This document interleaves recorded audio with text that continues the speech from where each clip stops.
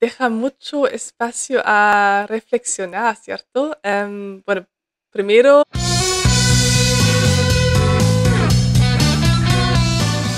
herzlich willkommen, muy bienvenidos a este canal donde voy a reaccionar a música en español. Un saludo muy especial a los miembros y a los suscriptores de este canal. Espero que estén muy bien y aviso que en este canal se trata de las reacciones a los vídeos, a la música, así que también voy a dar mis comentarios mientras escuchamos las canciones, cuales al final ustedes me recomendaron a escuchar. En esta ocasión, en este video, vamos a escuchar a José Luis Rodriguez, o mejor conocido como el Puma. Y es un cantante, actor, presentador de la televisión, empresario y productor musical venezolano. Y bueno, vamos a escuchar una canción cual se llama Tengo derecho a ser feliz. Y bueno, no perdemos más tiempo y vamos a escuchar a el Puma.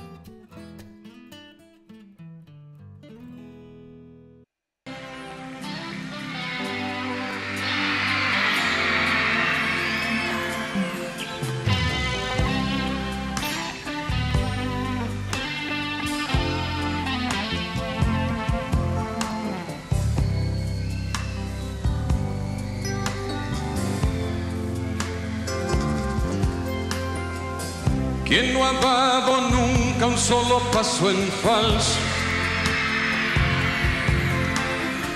y ha sentido ganas de volver atrás? ¿Quién no ha estado al borde de un abismo blanco a punto de saltar?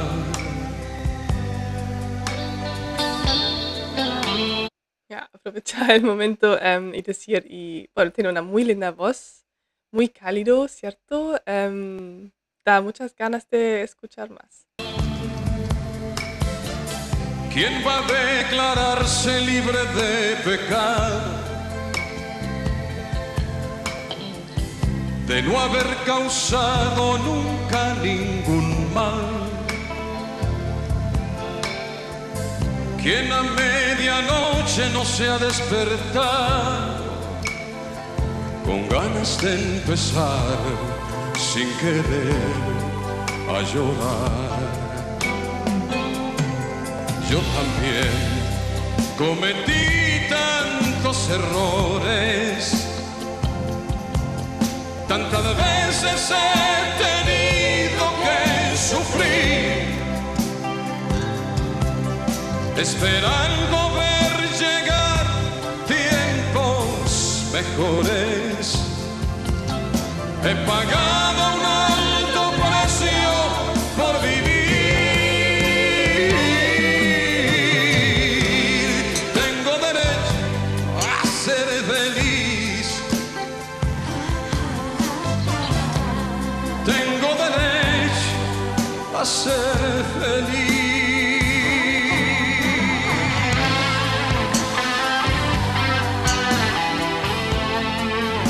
Bueno, tengo que decir que me gusta mucho la forma de su interpretación de la canción, porque parece de verdad contando algo de su vida, ¿cierto? O sea, por lo menos así nos deja la impresión. Bueno, algo muy íntimo también, asumir que uno ha cometido errores, a veces no es fácil, pero también es yo creo que un paso muy importante también para poder crecer, ¿cierto? Em, bueno, ya escuchamos la canción.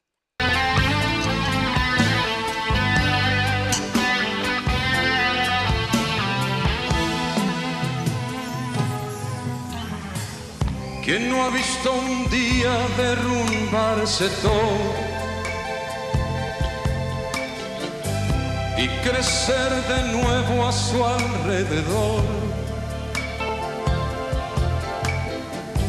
¿Quién no ha visto hojas en un tronco rojo, salvado por la lluvia y el sol?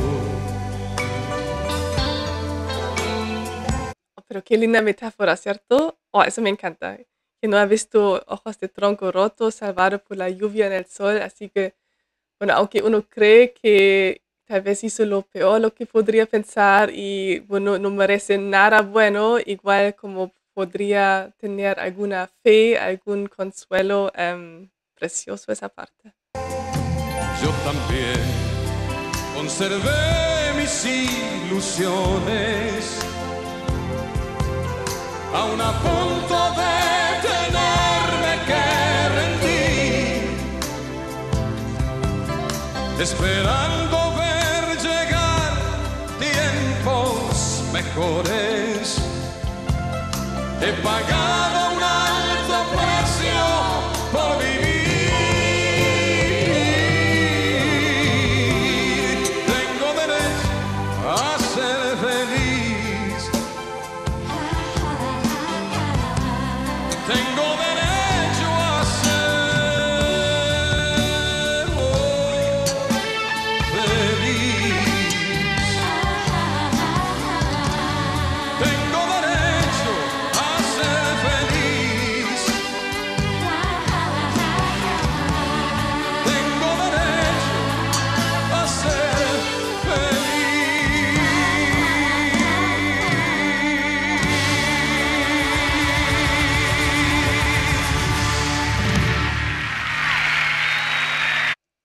Wow, una muy linda canción. También deja mucho espacio a reflexionar, ¿cierto? Bueno, primero, José Luis Rodriguez canta muy lindo. Entiendo que también está conocido básicamente por todo el mundo hispanohablante, eso entiendo. Ya, preciosa voz, linda interpretación, muy carismático también y como poniendo atención a la letra. Bueno, hay dos aspectos como principales, ¿cierto? Una vez el error, que siempre, bueno, mucho enfoca eso, y la felicidad.